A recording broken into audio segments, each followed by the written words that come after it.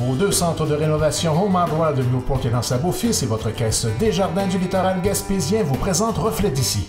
Michel Bokwala est ordonné au Diaconat. Qu'est-ce que ça signifie? Jean-Denis Laperrière l'a rencontré avec l'évêque Mgr Gaétan Proulx pour en savoir plus. Michel reçoit l'Évangile du Christ que vous avez mission d'annoncer. Soyez attentifs à croire à la parole que vous lirez et à enseigner ce que vous avez cru, à vivre ce que vous avez enseigné. Le 14 octobre dernier avait lieu une ordination au diaconat permanent, celle de Michel Bokwala, un citoyen de Grande-Rivière, devenant ainsi diacre. Bien sûr, d'autres ordinations comme celle-ci auront lieu ailleurs au Québec.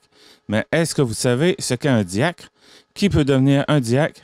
Quelles sont ses responsabilités? Mgr Proulx, évêque du diocèse de Gaspé, nous explique tout ça. Parce que le diaconat dans l'Église, depuis le Concile Vatican II, est autorisé aux hommes mariés. Donc, c'est quelque chose que l'on vit de plus en plus dans l'Église, que ce soit au Québec ou ailleurs dans le monde. Il peut faire des baptêmes, il peut être témoin dans des mariages, il peut faire des mariages donc, et il peut baptiser, comme je l'ai dit. Il peut servir à l'autel. Tout à l'heure, Michel, quand il a été ordonné, il est venu préparer l'autel avant la messe avec le cérémoniaire. Donc, il fait des choses en collaboration avec les prêtres du milieu, avec les communautés chrétiennes. Il peut être attentif à la catéchèse, il peut être attentif aux liturgies de la parole, parce qu'il n'y en a pas tout le temps, des messes à tous les dimanches maintenant dans les églises. Alors, il peut être collaborateur dans ce sens-là aussi.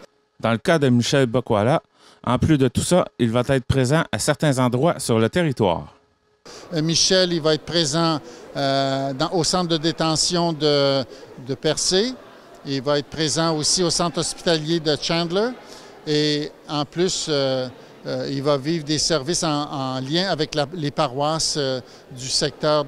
Bien sûr, il y a une certaine limite aux activités que le diacre peut faire, puisqu'il a un rôle différent de celui du prêtre.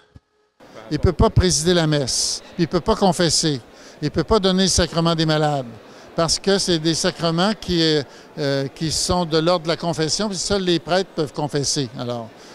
Puis il ne peut pas présider la messe parce qu'il n'est pas prêtre, ça prend un prêtre pour présider la messe.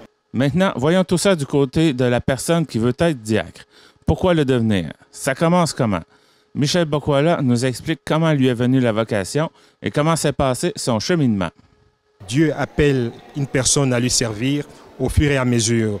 Donc moi, c'était une répétition, un désir comme ça, fréquent, pendant plusieurs années, de pouvoir lui offrir ma vie, de pouvoir travailler donc, pour l'Église.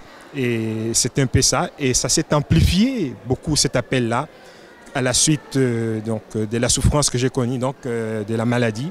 Pendant cette période-là, donc, j'ai eu à beaucoup réfléchir, beaucoup prier, et je me sentais davantage donc appelé à servir le Christ. Et pour servir le Christ, il faut faire comme lui faisait, ce qu'il faisait, aller vers le plus pauvre, aller vers les derniers, aller vers les plus petits, et dans une confiance donc unanime envers lui. Donc, totalement consacré à lui, totalement lui ressembler en tout.